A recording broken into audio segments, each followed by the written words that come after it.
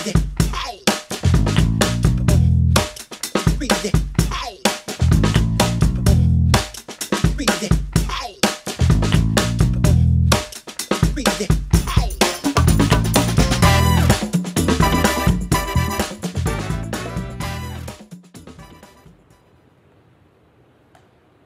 right, good evening, everyone.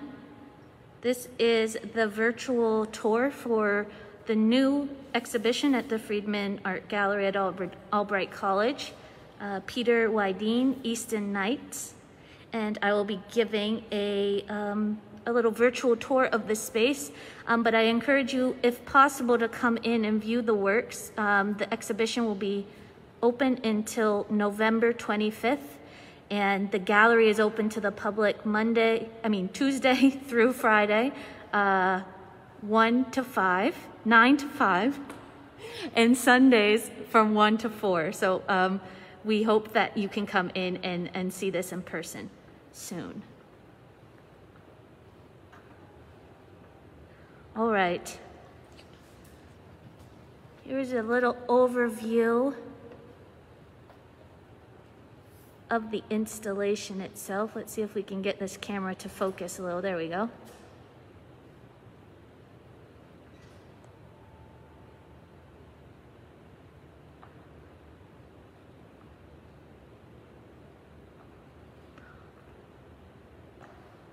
So we welcome, I see people trickling in, so I'm going to do the little introduction again.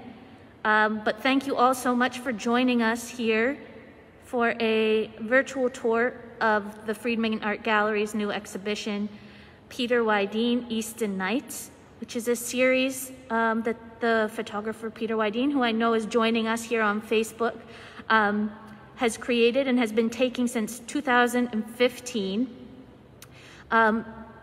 And this show will be open until November 25th, and so please have a look in person in the galleries if possible, coming into the galleries, which are open from Tuesday to Friday, 9 a.m. to 5 p.m., and on Sundays from 1 p.m. to 4 p.m. So here's a little introduction text for the exhibition, which gives you an overview of the series itself, Easton Nights.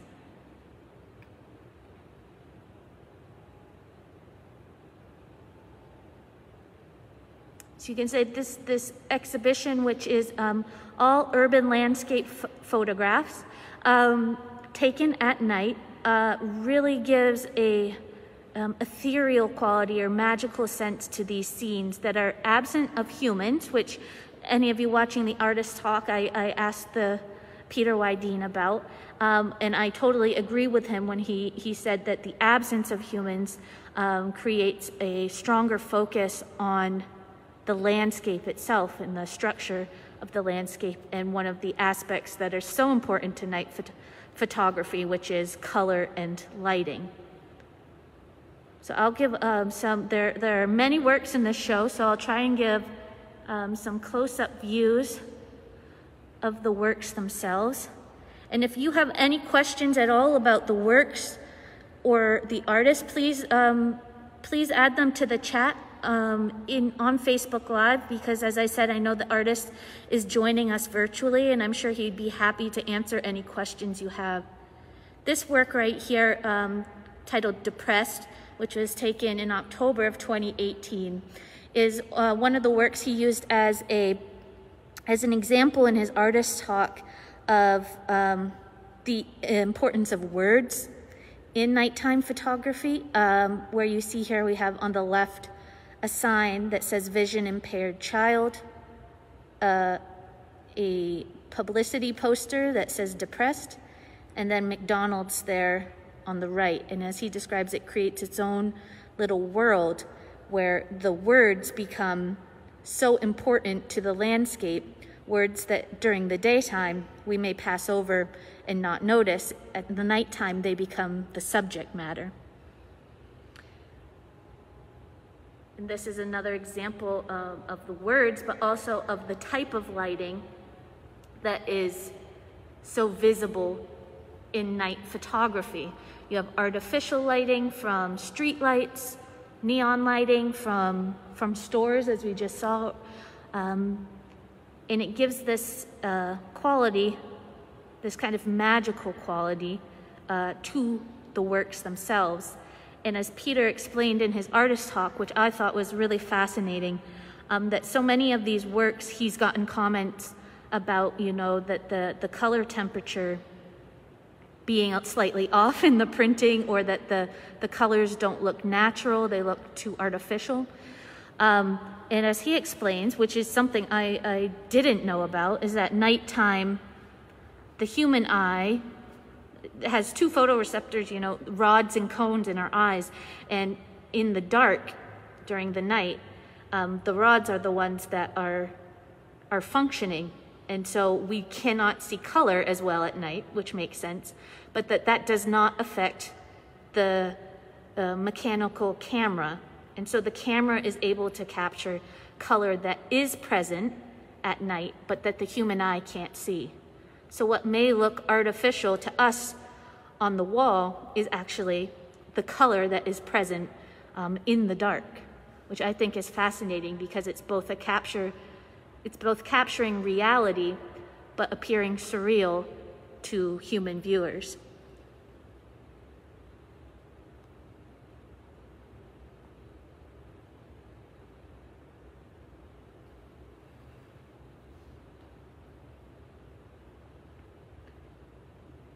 In Peter's lecture here, just before this tour, he described how this series, which has hundreds of photographs, we have 65 photographs here at the Freedman Gallery, and his whole series has hundreds of photographs, but that he's divided it into about 9 different sections or themes.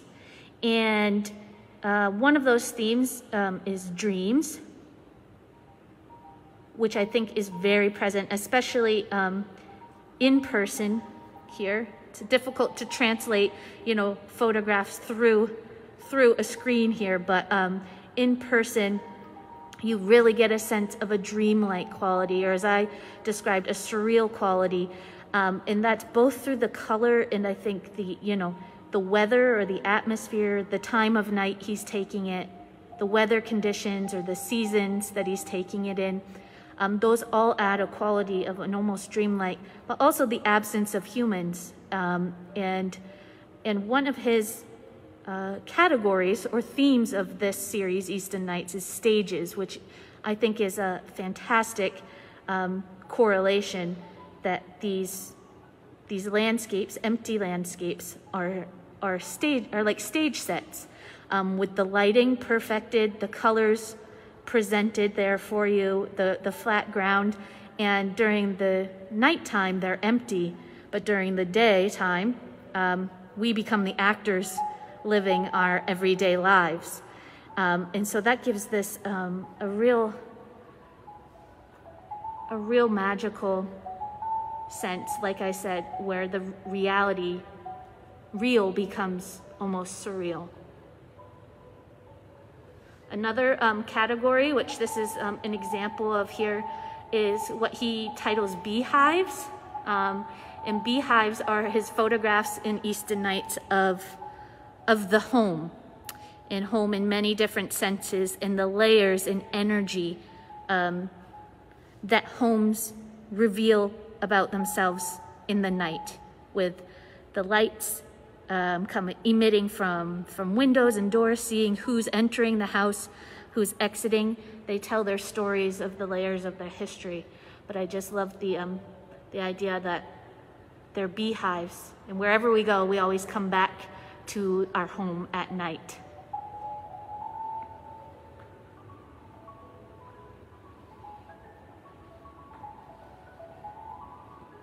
See, I'll back up here so you get a good sense of this one. This is another home.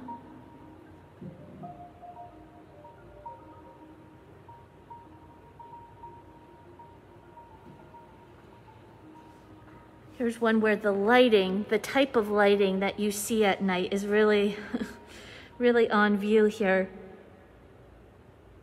And as he mentioned, things that you might walk by in your daily life during the day really become the focal points and objects of admiration, or they have a special quality when viewed at night.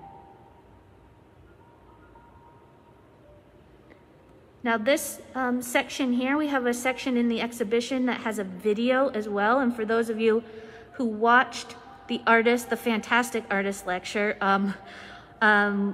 you'll have some sense of what this is. This is a work in progress that Peter described. And it incorporates photos from this series, Easton Nights, that are not in the exhibition, but part of the entire series. So ones we weren't able to fit into the show. But he's paired them with music. He's separated them into themes and paired them to music that really accentuate the different themes and qualities of the Easton Nights series, but also night photography as well. So over here you'll see these video montage, which I won't go through all of the text here, but you can see that this particular video divides them into the themes dreams, colors, and stages. So I mentioned how he described the urban landscape as stages, and I mentioned the dream state, which I think is really clear in a number of photos that I'll point out specifically. But the color section, as I mentioned, with the rods and cones, is really something of interest to me and really special because it's something we might recognize in images of the nighttime, that they don't look as we might imagine, but the science behind it isn't something that was known to me. So understanding that these colors are there, but that we can't see them, adds a sense of magic to them. And with the atmosphere, whether it's hazy or foggy or rainy, the colors and the reflective light that he captures creates these dense patches and pools of color in the photographs, which you'll see throughout as we continue through the exhibition.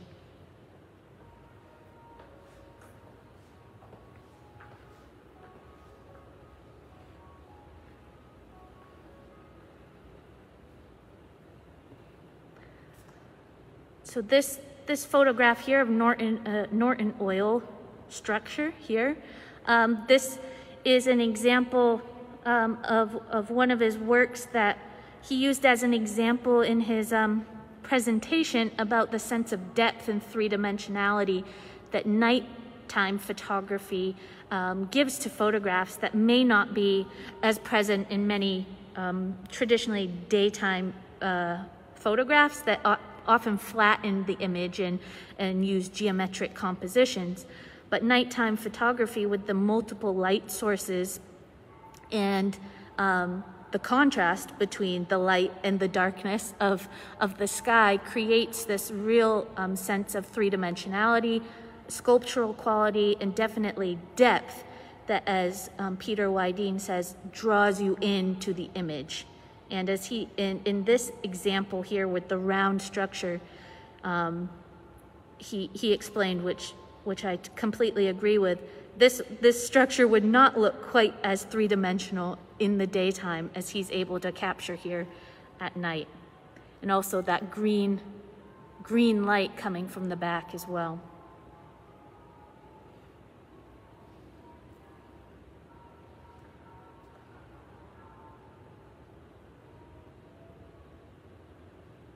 This one I think is one that I keep looking at every time I'm in the galleries. The shade of green is something that I love, but I also see this one as being very strongly connected to the stage idea, in seeing that, you know, he had said in his presentation that an opera could happen, you know, in front of or on these streets, that it's just begging for, you know, actors to start utilizing the space. But the three-dimensionality of the building and the mystery of what's around the corner is so heightened by the fact that it is at night. Now you'll see as we move through the exhibition here that there are free hanging works in double-sided framed photographs that Peter has created. And as he said in his presentation, he wants photographs to be viewed almost as a window. So wherever you go in that gallery space, there is photographs in front of you and behind you.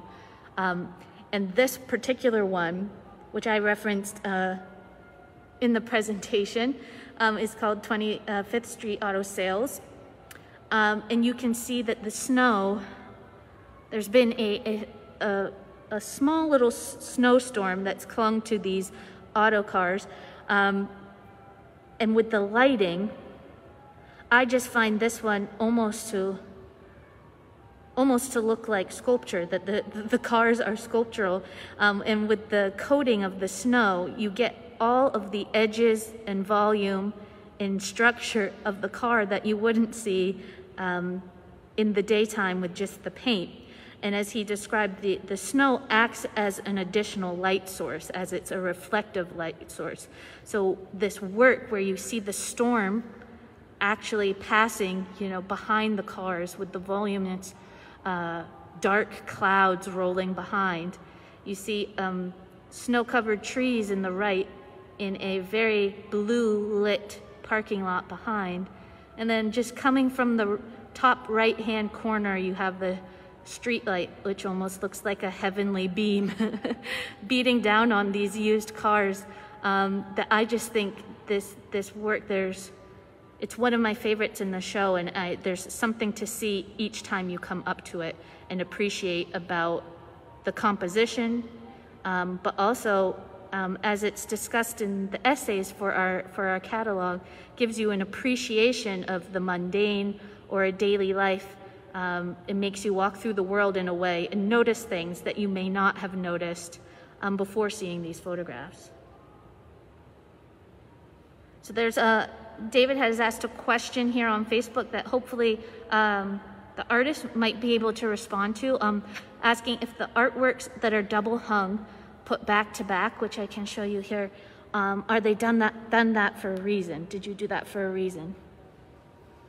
Now here's one which obviously you can see the color being a focal point of this work, called Pink Line, and how the color with the atmosphere of the weather of that day just emitting and coating every object in its presence and filling the photograph from corner to corner.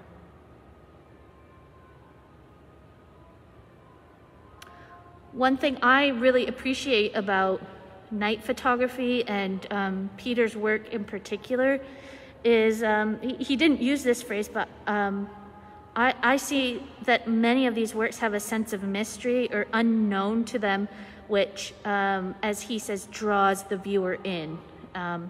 They're works that you can inhabit visually, but also they give a sense of other sensory experiences from being in the place. And perhaps it's because we are familiar with similar landscapes.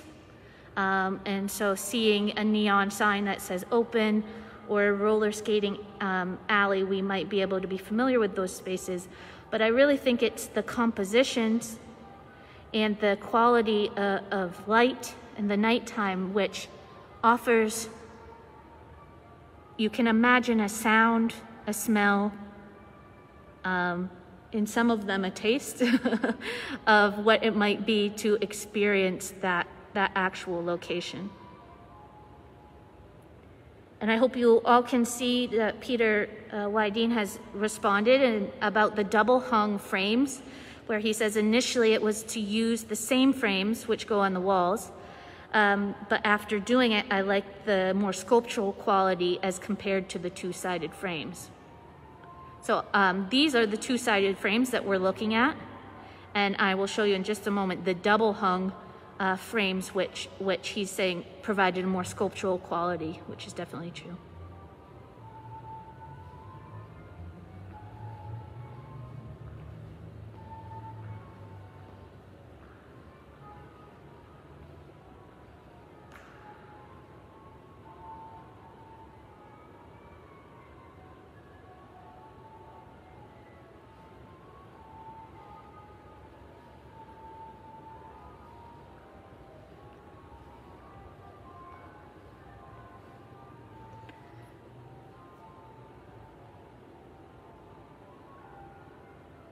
Now, as I mentioned briefly, that in conjunction with the exhibition, we've published a beautiful catalog, which I'll show you in just a moment, that has 2 scholarly essays and reproduction prints of these photographs in them. And one of the things the essayist Leo Su had mentioned about Peter's works, which I think is really something that helps focus the viewers on and helps you see the world differently after viewing Peter's work, is the complexity of textures that he's able to capture on different surface types, and the complexity of these surface textures that are in our daily lives, but we do not notice until we see them lit at night and captured at night through these photographs.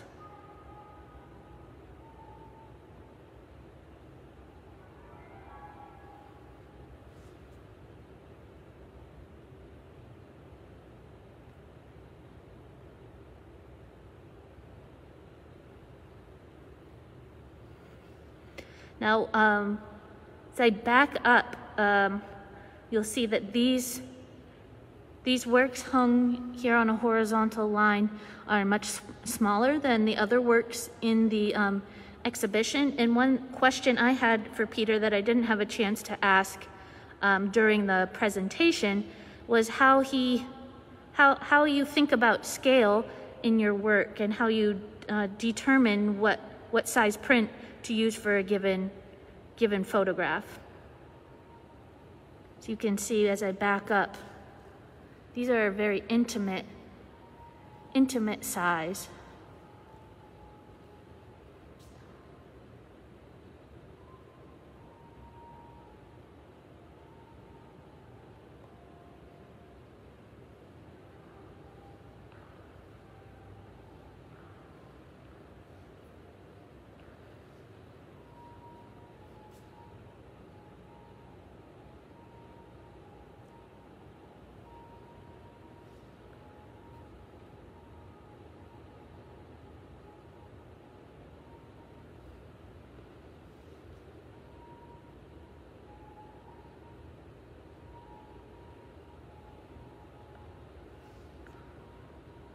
Here's another example, I think, of how words become the focal point and take on almost a completely different meaning with the absence of humans in the middle of the night.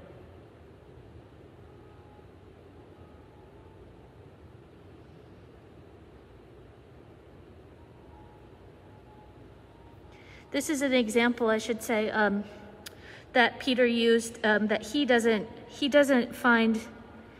go out into the night to take dark or macabre photographs, yet some take on a slightly macabre feeling on their own. And this is one he's entitled Ghosts in Gowns. And I find his work almost, like, when I've used the word magical before, but very happy. They may be a little bit unsettling or surreal in their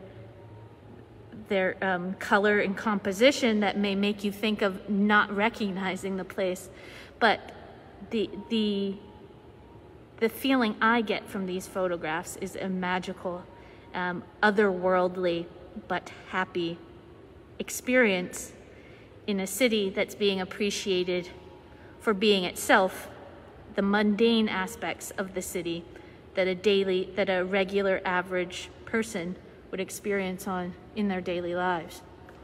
This is a fantastic one, which he's put in the category of mimesis, where art kind of begins to replicate life.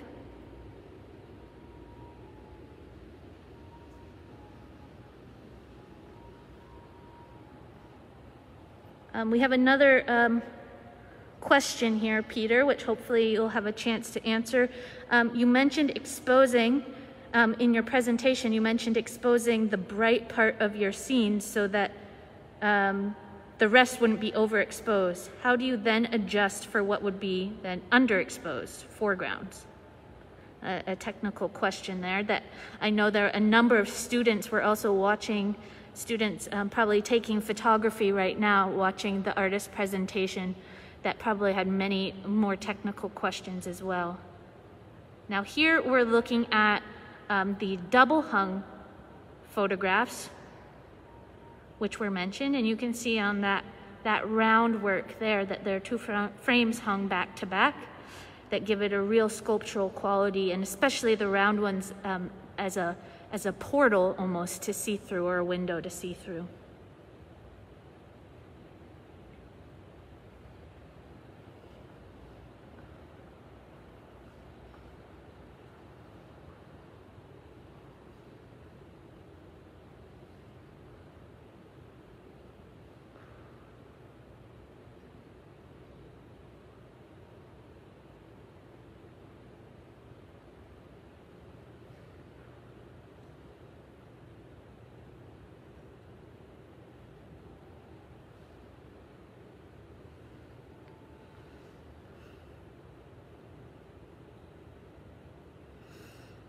One thing to note as you're looking at the works of art and in the catalog, you'll get a sense that many of them have that take on a sense of humor as well with the titles Peter has given them, and the kind of the settings that were there for him to capture.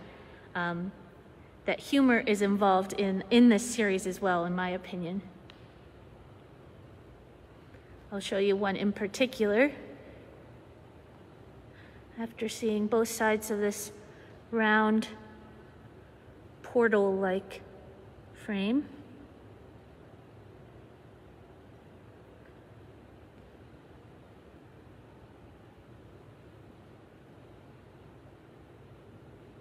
here we have a work titled "Tree Eats Mall," where you can see that the tree is gobbling up the Phillipsburg Mall sign. In addition, you have this one on the far right here that's titled "I Thought I Saw a Bus." Even this work where the presence of humans is definitely evident in the composition. Seeing the streak of the bus window there, the white streak, it's almost as if there are no humans on the... Okay, I hope that people are back. I apologize about that. The Wi-Fi cut out for some reason, so we lost the signal. But we are back, and I'm ready to show you the rest of the exhibition. Thank you for sticking with us here. I'll wait a few minutes as people move to the new video, but I apologize about that. The Wi-Fi dropped the video for a moment. Okay, so moving on here.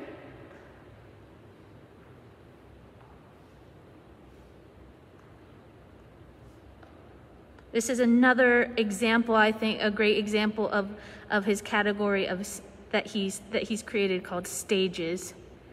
And these mannequins in the wall, almost in the display case, taking on almost an actor's role, spotlit from above, becoming the stars of the show. The same with these flamingos, plastic flamingos in a store window, as if they're under the cover of darkness, they can lead their own lives.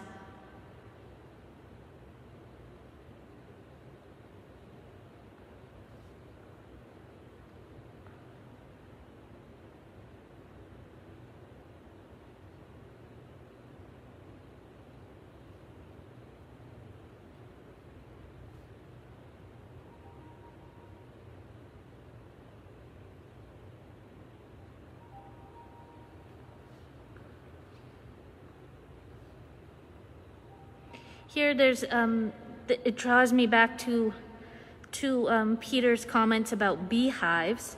and the role of the home, the stories that get emitted from a home and its windows and doors, the privacy, which I think is symbolized with these shrubs covering the front porch of the house. But you can see here the side door is lit up, and that brings me to another category Peter's created from his works called portals, which I think is really a poignant categorization of some of his photographs, where the portal or the door to the home or the business becomes the most important place in the structure itself, and whether it's a home where it's the most lit up and is the entrance portal to your comfort, or whether it's a business where it's lit up throughout the night, like in the flamingo image. Portals, the doors themselves, become really important, and as Peter has described, where the photographs taking on a sense of the window, the photographs themselves becoming portals into the view of this world. Here's a really great example of the types of colors that are visible or that exist in the nighttime, but are not visible to our eyes. So these shadows of the trees, like I said, a magical quality where you can see the trees, you can see the woodland area across the street without seeing any trees. The shadows on this cement wall, being green and gray and lavender and blue, give you the sense of the environment without having the visual of the space itself. So as I mentioned before, these sensory experiences that are developed outside of the visual.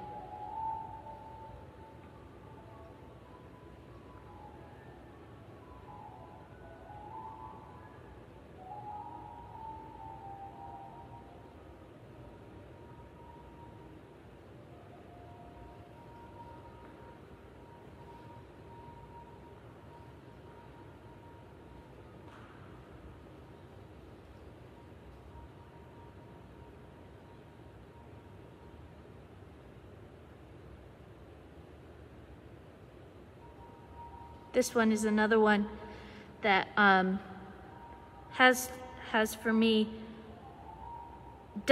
what Peter describes as drawing me in. And if I drove by that vegetation during the daytime, I may not give it a second glance, but seeing it lit from above at night with the mist in the background, and the trees further in the background just being shadows through the mist. This to me really draws me in, as he says, that night photography has the ability to draw people into its world that is created, like one of his early influences of romantic literature is creating worlds to draw people in. And this one in particular does that to me, where the vegetation takes on almost a human form, and the branches look as if they're arms trying to pull you in to their own magical world. And the lighting in this one is just very peaceful, but as I said, a peaceful mysteriousness that I find in all of these photographs, where there is always something hidden and something being revealed that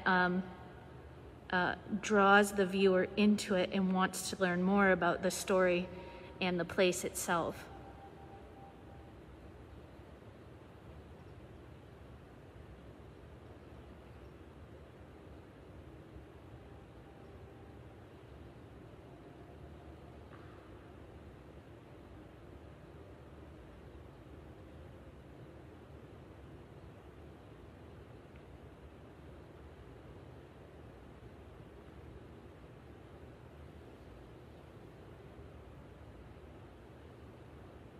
Now, before we wrap up, I wanted to show show you all the catalog, so you have a little bit of a sneak peek here. As David mentioned, that the catalog is free.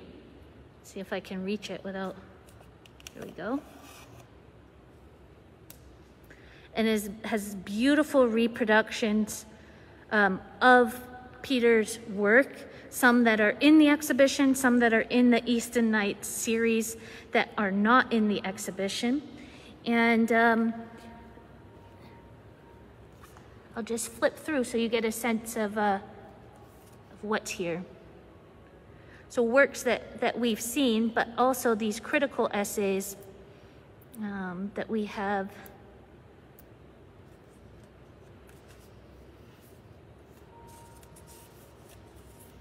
Here we go. By Leo Su, Dana Sterling, and Yoav Friedlander. And so we're very grateful to have these critical essays on Peter's work in a beautiful, beautiful catalog that we hope people take with them during their visit. And if they can't be here in the galleries, to let us know that they would like a copy, because it really, it's a really special publication that we're proud to have made in conjunction with this show. I'm going to walk back towards the video work, since we got to that right as there was a transition between periods and themes. So I hope you get a chance to see a little bit more of that. If you, like I said, if you have any questions for the artist, please type them in below in the chat, and we can make sure he gets those.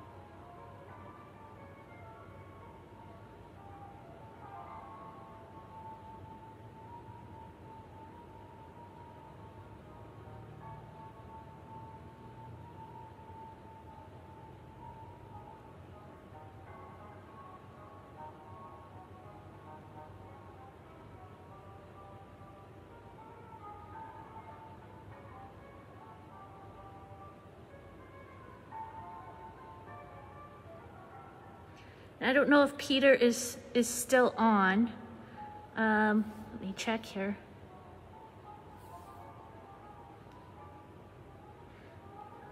But if he is, I would love to ask him about the different scales of his work in the exhibition and how he determines which works he wants to print in an intimate, small format, and what he chooses to be the works that hang isolated, you know, free hanging back to back in the gallery space.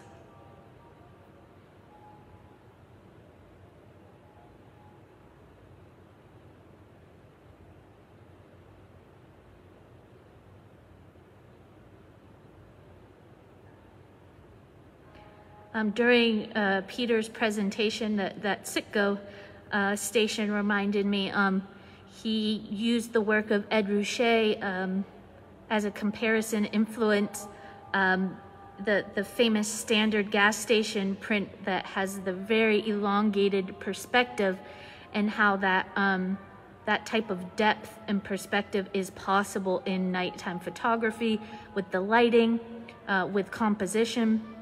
And what I really feel as being present in almost all of Peter's works are these telephone and electrical wires, which create planes and angles and depth that almost directs the eye where to look. And so these lines running through his photographs in our daily lives, which control, you know, how communication is being processed, but also creates the line of activity down the streets and across the streets and into our homes.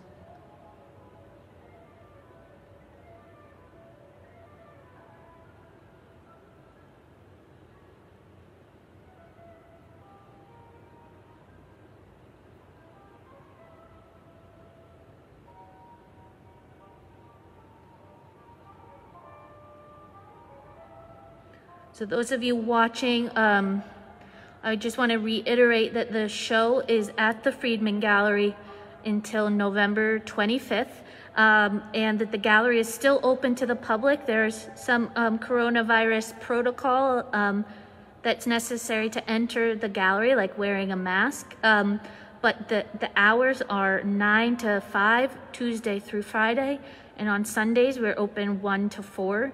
So if you're in the area or close to the area, I would really encourage you to come in person to look at these photographs and really be able to engage with them, because they really give you a magical a feeling that is really special when you see the prints in person. That's hard to convey through the screen itself. And as I said, the catalog, which is a great keepsake of this series, which Peter said in his presentation he feels is coming to a natural end after taking hundreds of photographs over 5 years. So we feel really grateful and honored to be able to display this work in the Freedman Art Gallery as the series comes to a close in the coming years.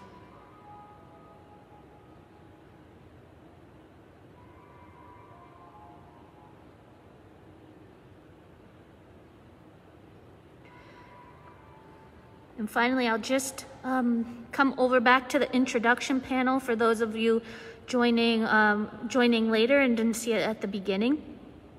Easton Nights is a story which grew from the unique and uncommon valley in which the city lies, and is told with the images of unpeopled landscapes taken at night. Here in the small hours, the world we see as mundane cascades into dream. Like a surreal scene from a Guillermo del Toro film, trash bins and Toyotas, stop signs and doorways, all become animated. They lean, they stretch, they emanate, all with umbrageous hues which seem to exhale from the night's own personal color wheel.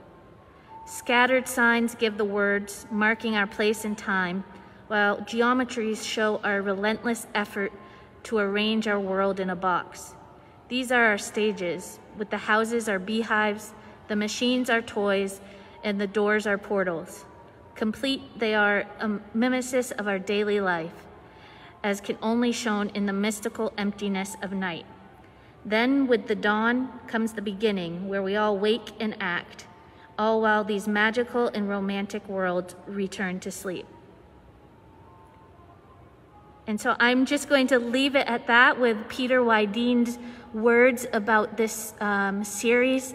And like I said, encourage you all to come see the works of art and really experience the installation, which I believe, has an impact on how you go out and view the rest of the world after seeing these photographs. So I want to thank you all so much again for joining us, and thank you, Peter Ydeen, for sharing his work and allowing us to share it with the Albright and Reading community. So thank you so much.